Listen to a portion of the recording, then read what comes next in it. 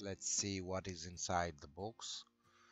It's a nice box. I didn't expect such quality from a Chinese cheap watch. I did buy the watch about 20 euros. Here is a useless card, nothing really on it.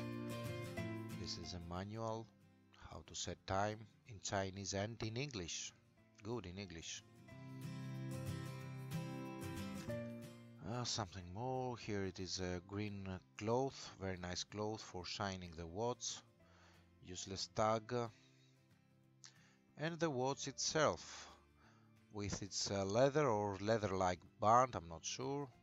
It looks a little bit different than the one I thought I bought from eBay. On eBay the dial looked more white than it is here. Nice back, by the way, stainless steel. The chronograph is working, it's not fake at all. As you can see, it can count up to 1 hour, I think. My wrist is not very thick actually, so 43mm, I think it looks alright, not bad. As I've said, it's a little bit more silverish than I have expected it to be.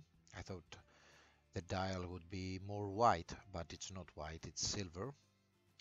It shines a lot, and I thought the glass would be closer to the dial, but it's not. Now let's set the time. I had some difficulties setting the date initially, but after I tried a few more times, it did work.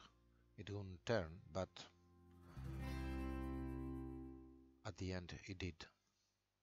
Here is the time. Click and it's ready. Not bad. I think that's all about the watch. I hope it will last. The band, I'm not sure how good it is, but it's okay for now. I can change it with a better one in the future. Thank you for watching. Goodbye.